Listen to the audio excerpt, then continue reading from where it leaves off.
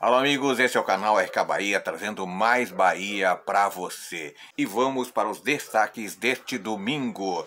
Olha só, Chaves participa de treino do Bahia em preparação para enfrentar o Palmeiras. Considerado impossível pelo Atlético Mineiro em dezembro, Gilberto disse sim ao Bahia.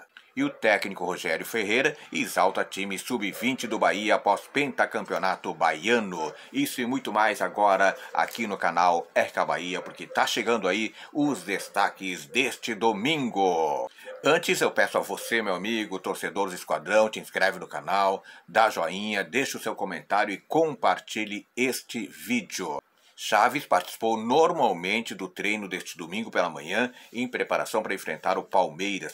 O lateral esquerdo do tricolor está recuperado de lesão e pode ser opção para Renato Paiva no jogo desta quarta-feira pelo Brasileirão. Depois da folga, ontem o Bahia treinou na manhã de hoje com foco na partida diante do Palmeiras e contou com a participação do Chaves. Ele está recuperado de lesão no tornozelo. O lateral esquerdo participou dos trabalhos em tempo integral e se tornou opção para o duelo de quarta-feira na Arena Fonte Nova pela 11ª rodada do Campeonato Brasileiro. Vai ser obrigado a colocar o Chaves, porque o Paiva tem evitado colocar o Chaves quando a partida é na Arena Fonte Nova por causa da pegação no pé da torcida do Bahia. Com Rian suspenso e Matheus Bahia machucado, Chaves é o favorito para ser titular da lateral esquerda. Uma outra possibilidade é Rezende, o volante já atuou na posição no ano passado.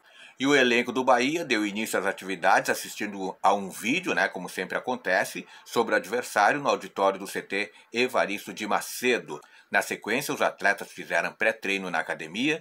No campo 2 da cidade tricolor, os jogadores foram divididos em 2 grupos e fizeram movimentação técnica para aprimorar a troca de passes, além de duelo entre 2 equipes de 5 atletas usando traves. Depois teve uma pausa para hidratação, os jogadores participaram de uma atividade tática no campo 1. No final do treino, o elenco trabalhou cobranças de faltas frontais. O zagueiro Raul Gustavo, que se recupera de lesão no joelho, treinou na academia e fez atividade específica no campo. Já Iago Felipe, Ademir, Jacaré, Biel e Matheus Bahia, que ainda estão no departamento médico, fizeram fisioterapia e musculação. O Bahia voltará a treinar na manhã de amanhã, segunda-feira, o penúltimo trabalho antes de enfrentar o Palmeiras na quarta-feira, o jogo repetindo 21h30 na Arena Fonte Nova. Outra informação, considerado impossível pelo Atlético Mineiro em dezembro, Gilberto disse sim ao Bahia. O lateral direito Gilberto foi um dos nomes indicados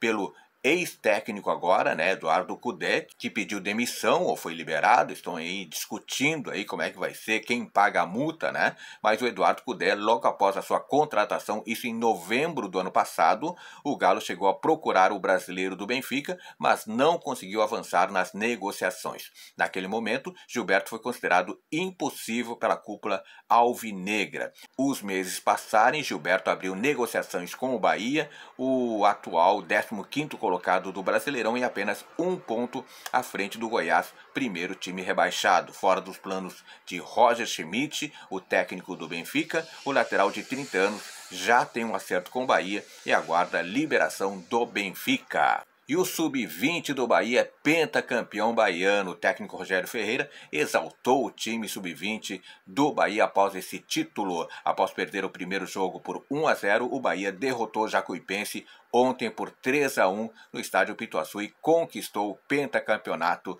da categoria sub-20. Em entrevista após o jogo, o técnico Rogério Ferreira enalteceu o trabalho que foi feito por todo o grupo. Foi todo esse trabalho que a gente conquistou durante o processo que fez a gente ganhar o título. Foi importante demonstrar essa força, é um impulso para que o resto do ano a gente siga trabalhando duro para buscar coisas pela frente. Tá aí Rogério Ferreira, técnico do Sub-20, mais um título para as categorias de base do Bahia, que sai aí muitos jogadores importantes e talentosos para a equipe principal, que esse é, sem dúvida nenhuma, o principal objetivo das categorias de base. Tá aí as informações do Bahia deste domingo para você, os destaques do Bahia. Se você gostou do vídeo, dá joinha que sempre apoia o canal. E o mais importante, meu amigo, alô torcedor do Esquadrão de Aço, te inscreve no canal. Te inscreve no canal, porque aqui no canal RK Bahia você sabe tudo sobre o Bahia.